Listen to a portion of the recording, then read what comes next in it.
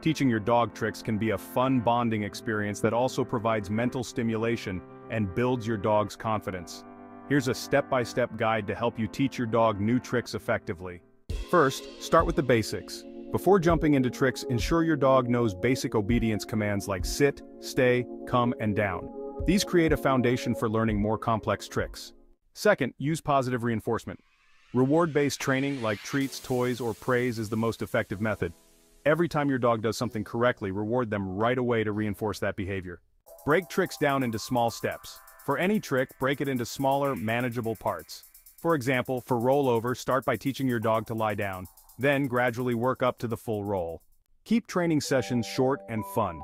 Dogs learn better with short, frequent sessions of 5 to 10 minutes. End sessions on a high note with a successful attempt and a reward. This keeps them excited for next time. Use a clicker or marker word.